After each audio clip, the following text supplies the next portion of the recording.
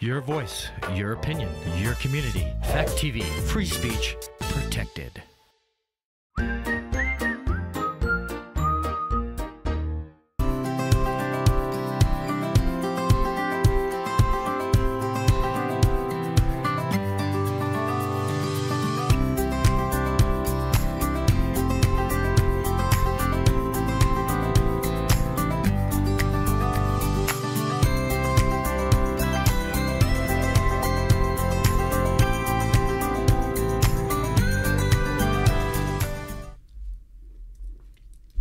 Welcome to The Long Road. I'm your host, Chris Roberts. Excuse me. We'll go a couple of things, and the first thing is I'm going to talk about is Donald Trump's trial. And basically, after reading yesterday's transcript and things that were going on, okay, it is really a political grandstanding show, because the trial should be plain and simple. Did Donald Trump pay or authorize someone to pay Stormy Daniels $140,000 not to say anything about whether she or he had sex together, and then in turn use that $140,000 payment, if it happened, and wrote it off as a business expense so he would not have to pay taxes on $140,000 quote of profit. Plain and simple. So what we're looking at is we're looking at about $30,000 to $35,000 of possible taxes that Donald Trump owes to combinations of state of New York and the federal government. Okay, that's the question. Okay, I don't care, and I don't see how it pertains to the trial with Stormy Daniels saying, hey, Mr. Trump, I want you to wear a condom, and Mr. Trump arguing he doesn't wear condoms and going back and forth. Okay? What does a condom having to do with this trial? What does Stormy Daniels saying, oh, I laid on my bed looking up the ceiling and basically kind of drifted away and it was over one real quickly, and I bent down and put my nice high heel shoes on? Again, what does that have to do with the fact or the question of fact that's in there? Did he or did he not pay $140,000 or have someone such as his lawyer or someone else pay her $140,000 to keep her mouth shut? Okay? Or Stormy Daniels saying is that, oh, basically I went to the room with Donald Trump was because he told me he could advance my career and possibly give me a shot on, by giving me a slot on the the Donald Trump's apprentice program. Okay? In that case, it's not kind of really a financial deal. It's a quid pro quo. Then she gets upset. She doesn't get the quid pro quo. She talks about the second time and of meeting Donald Trump and didn't get, and how she felt that she was kind of used by Donald Trump. Okay? Those details and a lot of the other details that are coming out, to me, my personal opinion, looking at it, the goal is really not to convict Donald Trump. The goal is to damage Donald Trump as much as possible in front of possible November voters.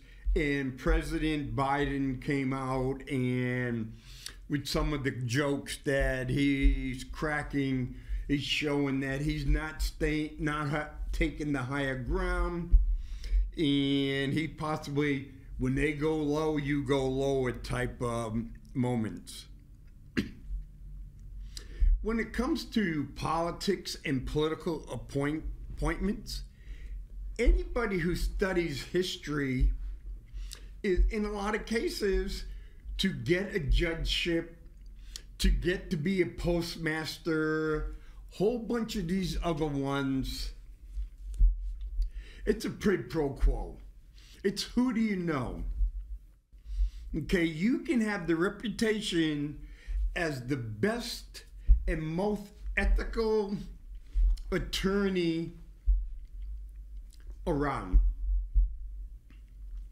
But if some senator or some governor or representative is not going to put a good word in for you, you do not have any chance of being appointed to the court or these positions. Hey,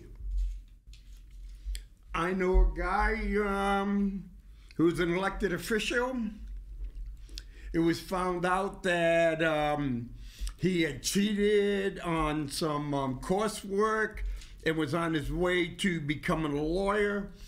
He ended up dropping out of politics, and later on, even though with his known history and history that he confessed to, he was still appointed to a pretty powerful position. It happens. Okay? And so, to me, hey, I'm going to tell you right up front, I'm not going to vote for Donald Trump. I don't like Donald Trump as a person. I don't like Donald Trump. I don't agree with his values or lack of values. I don't agree with his lack of integrity. I don't agree with the way he treats people, because he's liked to use people, and he's gotten really far along by using people, buying up companies, putting his name on, and getting out and getting people to join in and getting out before the company goes bankrupt. To me, the individual has no leadership. He does it by force and the fact that he has money and he knows how to play the game extremely well and surround themselves with a lot of patsies. Okay? But I have a very serious problem of the way a judicial system, well, the judicial system in the state of New York is being used, to me, in a political manner, not a legal manner, because, like I said, the question is, did Donald Trump pay this woman $140,000, or had someone pay this woman up to $140,000 to keep her mouth shut about them possibly having sex? And so far, the way the trial is going, I think the judge has not kept the trial on track. Plain and simple. And they're asking other people about Donald Trump. And so it'd be making, it's like saying, well, Donald Trump not only paid $140,000, but he told all these people that he paid $140,000 to keep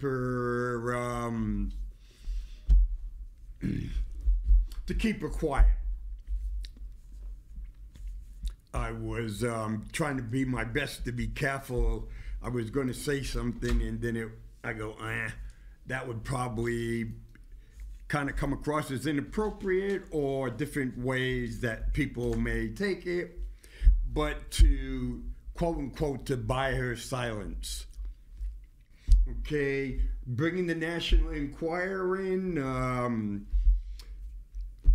paying the National Enquirer money or whatever to not say anything. Okay, that happens an awful lot of times. And as we all know, a lot of stories that the National Enquirer runs doesn't prove to be very accurate. And some of them turn to be out and out misrepresentations. You can't use the word lying, but misrepresentations. And so, yeah, you do that to, again, if you're an intelligent person, a smart person, situation-aware person, you don't put yourself in those situations that you have to try to buy your way out of them, even if you're not guilty. You know, there's a lot of lawyers who go out to sue people, knowing fully aware that their client's case is extremely weak, but the company has made a decision that it was best just to settle than to do to the expense of a trial. It's not like in England where the loser has to pay, and so guy get no risk, high reward. For example, in the city, we should still have it, but I know we used to have at least, they had 10 $2,500 ability to write 10 $2,500 checks each year. So basically, if you came to the city and you were going to sue the city, and for example, we had an individual who was suing the city because one of the properties flooded with backed up sewage, and the individual was saying it was the city's fault, and the city basically said, okay, here's $2,500 to pay for the cleanup and all this other kind of stuff, and done and over with. If the person said no, then it goes, okay, here's our insurance company, you work it out with the insurance company, you get your lawyer, and you and your lawyer will work it out with the insurance company. I know the other individual, there was a backup in the sewer line, went to the city. The city gave the individual one of the $2,500 checks and went to, and that ended that. So that claim was done and over with. And later on, while the pipe was being repaired, it was found out it wasn't the city's fault. It was that whoever put the individual's pipe in had put it in backwards. The hub leaked and caused the pipe to collapse. then you could argue saying, well, you know what? Why'd the city pay $2,500? Because the city was going to have to pay, or the insurance company was going to have to pay more than $2,500 if it went to court. Even if they won, it was going to pay more than $2,500. So the insurance company says, you know what, Keene, if you can handle and you can get 10 of these dismissed, we have no problem whatsoever. So that happens. Companies do that. People go to newspapers that do that. Or you run my story, or you run that story, I'm pulling my advertisement. So what we have right now is, I don't think we're having a real trial in New York. I think what we're having in New York is reality TV. I think people enjoy being on the nightly news, whatever. I think the judge is he's feeling important. He may feel that he should be getting a higher judgeship after this. Maybe the governor of New York will say, hey, you know what? We think this individual should be rewarded. And it's really strange. New York is not going to vote for Donald Trump. Not at all. There's no way in the world New York is going to vote for Donald Trump.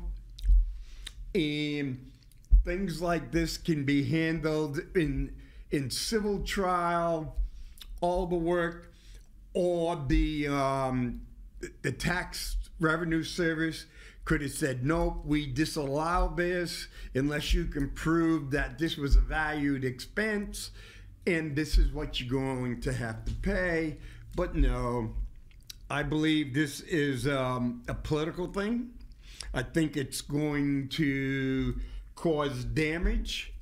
It's going to cause Americans to lose even more faith in the legal system, in the political system. They're going to view, it's going to cause more of these deep state theories. It's going to cause all these different things. It's going to result in more fake news, all this stuff. And as they like to say, every time you cross the Rubicon, there is no going back. It just means the next Rubicon is going to be even worse, with worse consequences. And people need to really study history on their own. They have to stop listening to what other people do. But that's what's happening. That's my my opinion on, like I said, I don't like Donald Trump as a person, and maybe he did it, maybe he didn't. But if he did, he's far from being the first, and he'll far from being the last. And what other people are learning from this trial is how not to do it. And me, hey, I could have wrote 140, if I had the money, I could have wrote $140,000 check. First, I wouldn't have done it in check. I would have found a way that was non-check. $140,000 in Bitcoin. No one would have known where it came from. And the question is, you know what? I wouldn't have taken it off. I would not route $140,000 expense. Hey, if you're a billionaire, $140,000 is round up numbers. That's chump change over a course of a year. Or like other politicians do. Hey, John, I know you're going to pay $140,000 for that plate dinner or this or that. hey, can you have someone take one of your guys or people and keep her quiet? Give her, she wants 140. Can you take care of it and I'll find ways to get it back to you later. Hey, no problem, Don. I owe you one anyway. That's the way it works. You don't want to think it works. That's the way it works. That's the way it has been working for a long, long time. And if President Trump, former President Trump is guilty of what he accused of, he would have to be one of the dumbest people, dumbest politicians around. You don't do that.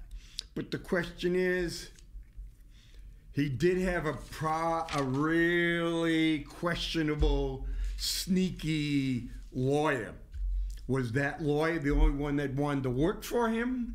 None of the other lawyers wanted to work for him because he said, well, the former president is way too shady and I don't want to risk my license and stuff. So there's a heck of a lot going on, but there's a heck of a lot doesn't seem to add up. I would like to think that anybody who's president or who has been president of the United States would not be that naive to make a real stupid decision like that. But who knows? That's up in the hands of 12 individuals. And as soon as the decision is made, there's no doubt that's going to be some appeals and stuff. And it could end up going right to the Supreme Court. And what thing? You don't throw the guy in jail while you're waiting all his appeals on a small case like that. Unless you really want to cause some serious trouble nationwide going in, is why someone in New York would go to jail over $140,000 where some people have been guilty of sexual assault and other serious problems were released on very low bail. So New York has really got itself in a quandrum. Again, like I said, I'm stating this because I feel it's extremely important that the American people have trust in their legal system. We all know that we have the best legal system that money can buy.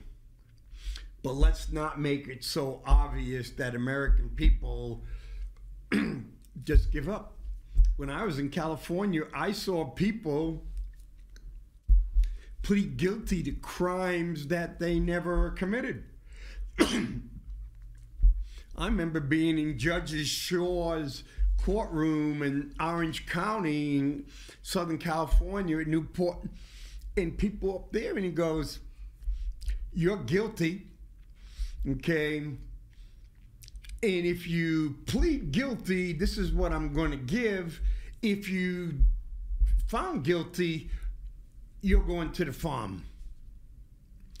But if you plead guilty, I'll give you 3 years probation, and I'll give you 30 days in the orange suit, so you get to work, you get to go home, but for the next 15 weeks, you're going to be in an orange suit picking up trash along the highway."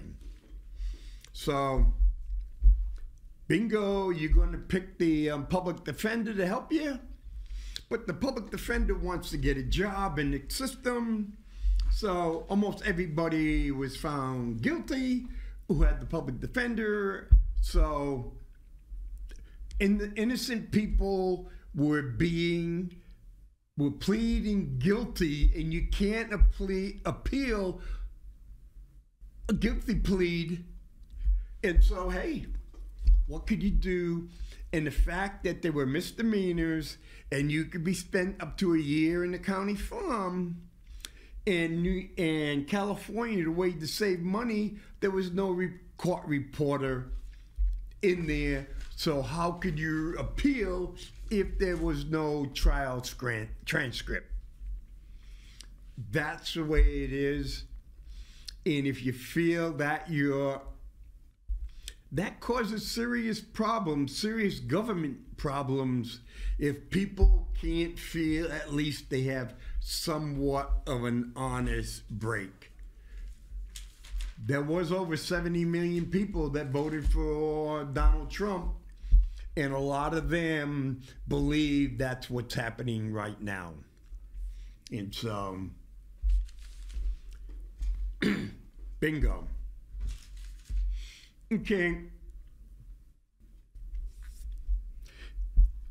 Every week when I'm researching stuff to figure what I'm going to put on the show, and I research deep, and I sometimes go to the Library of Congress, I go other places, and too many times what I find out was what I thought I was knew turned out to be wrong, or the reason I I thought something was correct was wrong. And what I started out was there's places in New York City that are saying is, you know what? Too many Asian kids are getting to these selective schools that are schools that you can only test in. So we got to eliminate the test. Virginia, I think it was Alexandria, Fairfax, Virginia did that. Seattle, where up in Washington and Oregon, basically Asians are no longer people of color. Asians are now white people, because what they've determined is if you score above white people in the school system, you can no longer be considered a minority. And I kept going, and so Los Angeles and some of the other ones in California are saying, you know what? We're not going to let 7th and 8th graders take Algebra 1. You know, because if you take Algebra 1 in 8th grade, Geometry in 9th grade, Algebra 2 in 10th grade, that means you get to take calculus and physics and trigonometry. And so if a minority student can't do this, that means if they don't take Algebra 1 until 10th grade, all they can take is geometry and Algebra 2, and they're behind. Or if these other kids go, Asian kids, for example, go in and take these, it isn't fair. The black kids can't get in, the Hispanic kids can't get in.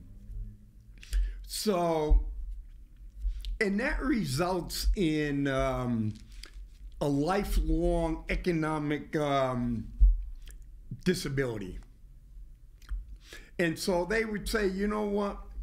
They're discriminating, our public education system is discriminating against black and Hispanic kids. So I go, as I was doing some of the research, like for example, I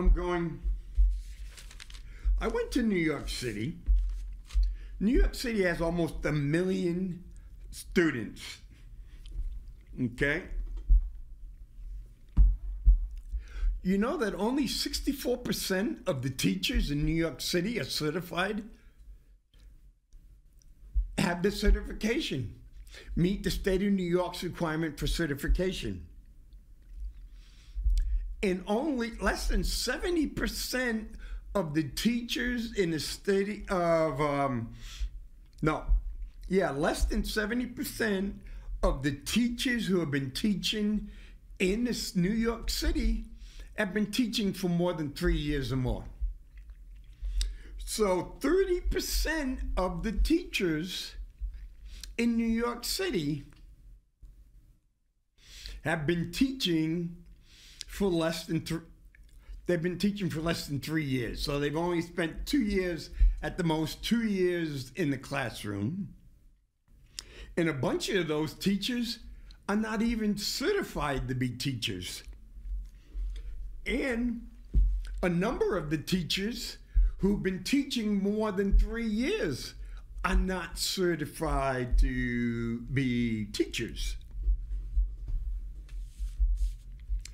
And so what happened when I looked at that, basically 56% of the students in New York City, basically it's almost 600, no, say we'll round it off, 550,000 students in New York City qualify for free or reduced lunch.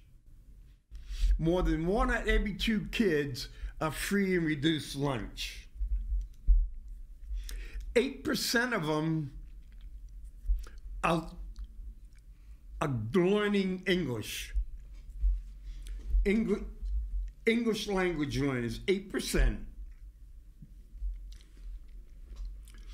And I kept going, I'm looking, and what I found surprising is 41% of the students in New York City are Hispanic.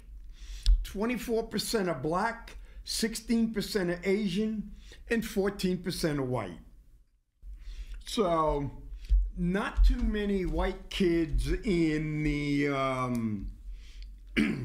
New York school system. And what it stated was that 66% of the high school graduates in New York were reading at 12th grade level with proficiency or higher, and only 35% were proficient or higher in math. And I'm going, wow. But then I looked in deep dive, because to get a diploma in New York, you have to go and get, you got to pass the test. So when I looked at the high school grads and graduate rate, and this number is quite different from when most of us were in school and stuff, they have finagled ways to get the numbers. Like for New Hampshire, it used to be you got to stay in school until you're 16. So they passed a law saying you were in school until you're 18. Well, if you're in school until you're 18, why not just graduate them? Give them easy foundation courses or whatever to get them. So like, for example, Keene, we now have, like other schools, different levels of diploma. You can get one as low as 20 credits. So if you spend your 4 years there, you don't get in too much trouble, you breathe, you can get a 20 credit diploma. Or if you do really good and you want to work hard, you can get a 28 credit diploma. Well, the difference between bottom diploma, high diploma, that's 8 different courses, extra courses over your 4 years. So when I looked at them, 92% of the kids, of Asian kids, graduate. 80% are Black, 80% are Hispanic, 87% of mixed race kids, and basically 90% of white kids. That's what graduates. So in the last couple of years, the numbers, you have the New York Regency exam, where you got to pass your class. So if you get 65 in your class and you pass 5 exams, you get a Regency diploma. Okay, for example, you got to take an English exam. You get to take either history or global history and geography. In math, you get to take either Algebra 1, Geometry, or Algebra 2 exam. Guess which exam I'm going to take? In science, I get to take living environment, chemistry, earth science, physics. Guess what 2 exams I'm not going to take? And if I want, I could take a world language. Or they have some special options over here that I can take one of the special options. But due to COVID, so 21, 22, and 23, you had to get a 65 on your Regency exam. So they go, well, that really, COVID was kind of rough on the people. So he said, that 65, all you have to do is get a 55.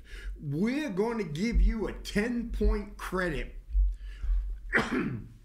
for just showing up with a pencil in your hand because of COVID.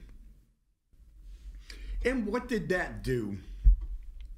So for the 2023 class, Regency exam, 99.9 for Asians, 99.4 for Blacks, 99.6 for Hispanic, 99.9 for Miss Race, and 98.9 for white people. So basically last year, if you got a 55 on the exam, you were given credit as a passing for the exam. Okay? So you really, really had to be undereducated or not give a damn about the test and just went like this to fail the test. Even while black students had the worst, only 0.6% of the black students failed to pass 4 or more of the Regency exams. But you know what? If you had a special ed IEP plan or on a 504 plan, we lowered it. All you would have to do was get a 52. Nothing like telling to the students, I got an IEP, we're going to teach you, and then you're going to get a diploma, you're going to be able to go out to work, and you're going to be able to go to the employer and say, hey, I got my Regency diploma, and you got to hire me because I made the requirements. I had a girl in my class when I was teaching. When I didn't know about IEPs and I was teaching, and she was doing really well. She was getting C's and everything, and then the special ed teacher says, oh yeah, I'm not using the IEP. And so, for example, I was teaching English, you had 20 words. If you used all 20 words correctly in a sentence, in there with correct meaning, you get a 65. I don't care if you spelt all 20 wrong. I gave you 65 because that meant you can communicate, and you can communicate. And you know what? There's a spell check. You can voice the stuff right to the computer and they'll fix it, but you got to be able to vocally communicate. And so the special, I said, no. She gets to pick what 10 words that she wants. And of those 10 words, she will get to pick which 5 that you'll correct. I said, okay, that's it. And I gave her a C because she got 4 out of 5 right. Special ed teacher comes back and says, what are you doing? I said, she only got 4. Hey, you got to give her a B or an A. So if she gets 5, I said, she gets 5 out of 5 right, she gets an A, and I have another student that gets 17 out of 20 right, that student has to get a lower grade. Yep, that's the way the plan's written up. Well, that young lady was to graduate out of the high school that I taught with high honors and all this other kind of stuff. So she felt really good. Her parents felt really good until she took that diploma and went out to get a job. And the places that she went, it says, I don't care about your diploma. I don't care if you got high honors. I care if you can fill out this job application. You can't even read the questions I'm asking. You can't even spell words correctly. You can't follow instructions. In a great school system, we call our school system, screwed that young lady over and damaged her for the rest of her life. Because we could have taught her to be able to, you know what? She could have got a job. She could have got a meaningful job that would have made her feel productive, made her feel worthwhile. But no, we had the administrators happy. But the girl was screwed over for some administrator that was going to take $100,000 a year home while she couldn't even get a job. Okay? So that's what the city of New York does. You know what? This is, if you get 55, you're automatically going to pass. You get 55, 64, you're automatically going to get a diploma. If you get 52 to 45, 52 to 54, all you have to go do is back to the teacher, and the teacher give you a recommendation, then you can get your Regency diploma. Wait a minute. I just gave you an 80 in my class, a B in my class. You got a 52 on the state exam, and I'm going to refuse to give you a recommendation? No, because that's going to look me stupid because I gave you a B, and I don't want to put up with the bull crap from the principal. So, yeah, I'm going to give you the recommendation. I got standard recommendations that I just fill in names over here. But, you know what? Even if you score in the 40s, hey, and you're on an IEP or a 504, if the superintendent writes you a positive letter, you get the Regency diploma. The school district looks really good, but the child screwed over. What a system. So, on the Regency exam, they have an advanced Regency where you have to take at least 9 additional exams. And that's chemistry, and that's algebra 1, 2, and 3. I mean, algebra, plane geometry, chemistry. You have to do a world language. You have to take physics. You got to take all these, plus the other ones that are on the list. Or you can use AP class, like American history, world history. If you get a 3 or above on the AP, it goes on. 53% of the Asian students that graduated took the advanced Regency test. Out of those 53%, almost 58% passed at least 9 exams. Got high enough and got past these exams. For the black students, where 99.4% of them took the passed the Regency, 11.5% of that 99 took the advanced Regency exam. 14% passed. Hispanics, almost 19% took the advanced Regency, 23% passed. Multiple race, over 32% took it, and 37% passed. White, 41% took it, and 46% passed. Well, for the ones who took the and passed the advanced Regency,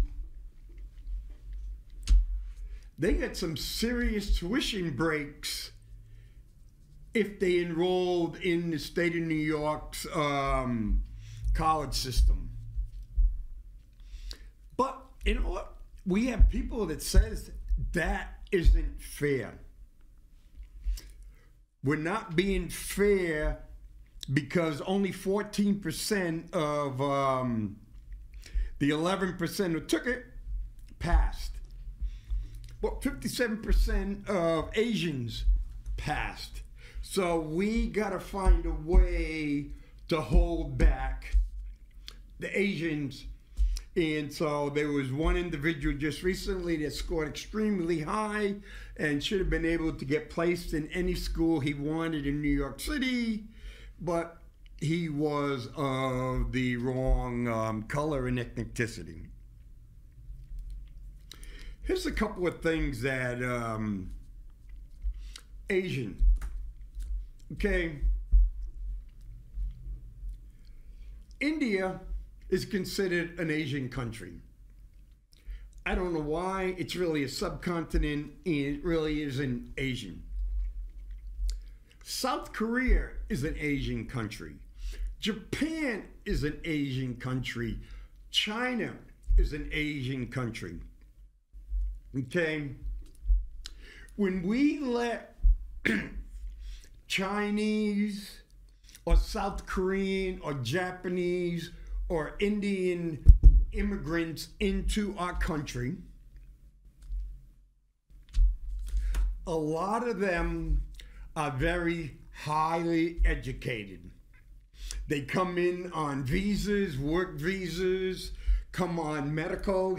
You get to see them as dentists, doctors, engineers. And when they bring their kids or having kids, they're not going to let their kids slack off. They're not going to let their kids play Call of Duty while they're in college or while they're in high school, blowing money and not getting good grades. South Korea, you go to school and parents send their kids to school on weekends. Japan, same way. The kids go to school. By the time a Japanese kid graduates from high school, he or she has spent the equivalent of 4 extra years in school compared to an American kid. My grandson's wife is Japanese. She went to school, and on weekends she went to English school, and she speaks better English than a lot of American students and Americans that I know. Okay, then they sent her to Canada also to go some more school. China, the same way. But India, China, South Korea, Japan, the chances of getting into a good college because mom or dad has money, like the Varsity Blues, are pretty slim. You have national exams, and you got to get a certain level on each of these exams to get into certain schools. Is there some hanky-panky? Yes, there's always hanky-panky. Money buys things. But one of the things money also buys in South Korea, in India, in Japan, in China is access to better quality teachers and outside tutors. And so we've set up some stuff that goes, I just shake my head at, because we're really screwing over a lot of these kids. And if you go back and study the education in America, it was pretty simple. Only the elite got to get educated. If you're in the top 20, you get educated. If basically everyone else was basically educated to go to work, we had a system that was going to educate our kids so businesses would not have to pay to educate them. So we educate them enough so they know basic math, can follow basic instructions, and they knew how to behave. That's what we did. And when they got up to a certain level, we just brought waves and waves of immigrants in, whether they were Irish, they were Romanian, they were Chinese, all over the country. If you go to national parks and stuff, I went to Rocky Mountain National Park. There's a dam that was built by Portuguese and Romanians. We had people that we went in and bought people overseas. Okay. Most of the people that went into World War II were 4th to 6th grade education. Bingo. But what happened was in 1945 with the GI Bill, we decided that, hey, we were going to educate our kids. And we sent them to finish high school. We sent them to trade school. We sent them to college. Then Russia put Spetsnik up in the air, and then we went for science. And then we had a bunch of scholarships and national defense loans and stuff. And that went to 1973. And then the American businesses reverted back to pre-World War II.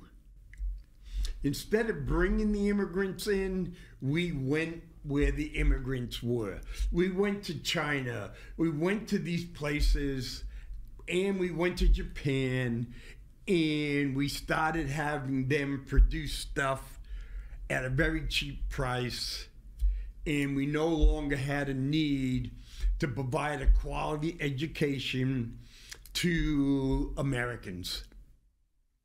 And the quality of our education since 1973 has gone down.